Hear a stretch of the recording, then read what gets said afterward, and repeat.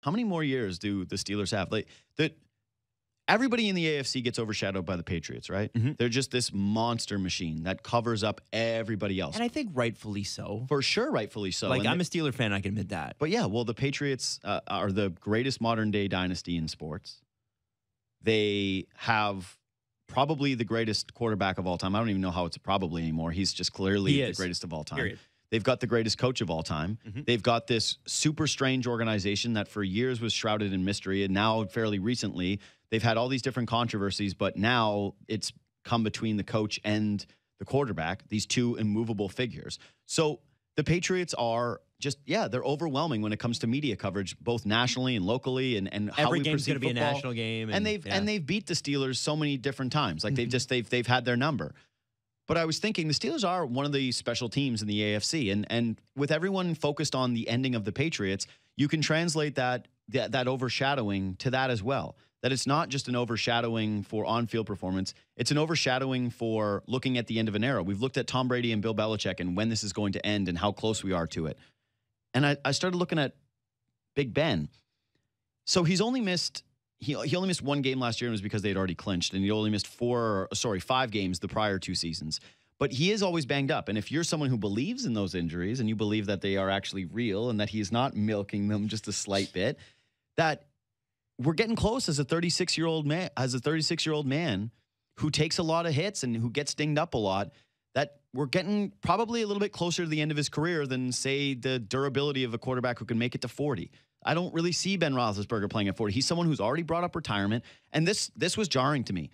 He leads the NFL in sacks taken, active quarterbacks with sacks taken. He's got 477. So to put that into context, he's taken 100 more sacks in his career than Phillip Rivers, who's the next guy on the list in his draft class. He gets hit a ton. And even if you think Ben can survive a couple of years or that the retirement talk is a little bit of BS, Antonio Brown just hit 30 years old. Mm-hmm. Le'Veon Bell is in his second year of that contract. And he'll be gone. And if he even plays this year, he'll be gone. I think he'll play this year. But yeah, you're right. He's probably gone in a season. That this special era of really the first time the Steelers have had a really dynamic special offense where it's actually taken over from the defense, that they haven't been a defense-first identity, it's coming to a close. Mm-hmm. That we're living in maybe a year or two shelf life with this before it's time to move on, and the power dynamic of the AFC is going to shift dramatically.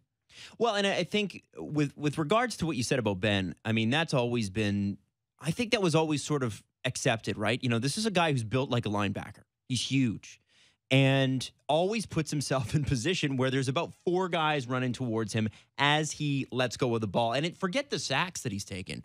How about the times he's released the ball just before somebody hits him? Because a lot of people are, they're finishing their hits. Yeah. And especially, 10 years ago when he first kind of came in and was when they won their first Super Bowl in 2006. And I mean, it was not their first, but this group's first. I think, he was at that point taking those hard hits. And I think you're right. It wears on you. I mean, I question too, like the great quarterbacks in the game, Brady, Rodgers, Roethlisberger, Andrew Luck, like, Rodgers missed most of last season. Andrew Luck didn't play.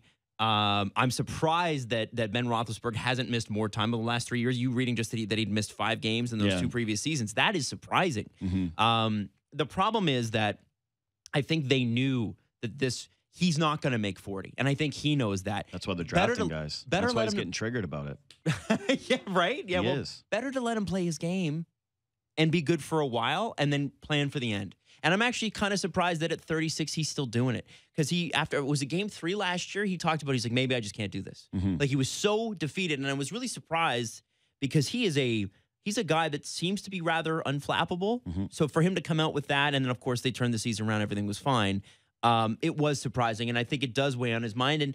And like the same as, with Rick Nash in hockey. Rick Nash has not signed a contract yet, may not come back because he's had another concussion. And at what point, you've got 60 years on this earth left. How good do you want those 60 years to be? What do you want your quality of life to be?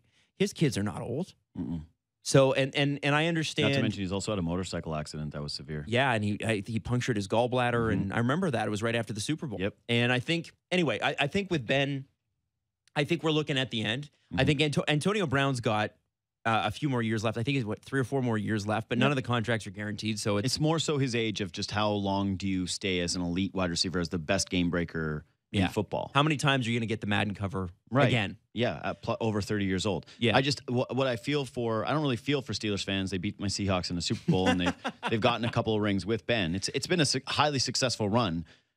I just look at it and say that sucks for you because you're probably still on the same timeline as the Patriots with a younger quarterback that was drafted 4 years after Tom Brady was.